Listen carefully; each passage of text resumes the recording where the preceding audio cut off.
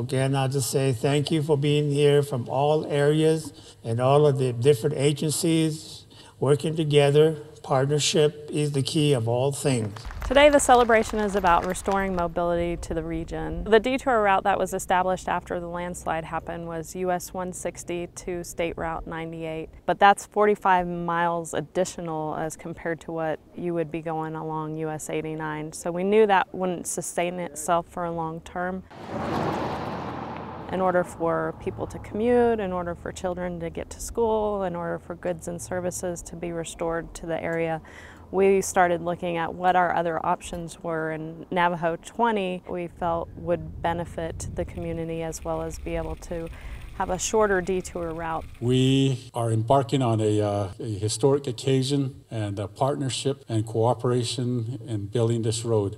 We have an emergency relief program we call it the ER program, that is designed to be able to respond to natural disasters on our roadways.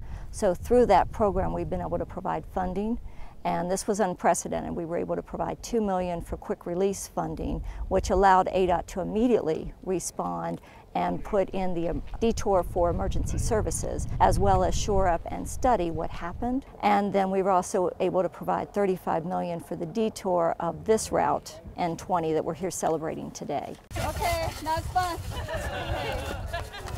We're happy to see this thing going to be funded, it's going to be paved. Matter of fact, they already started on it.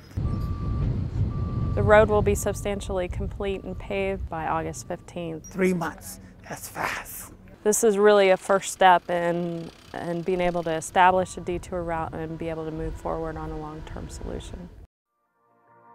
ADOT, keeping Arizona moving.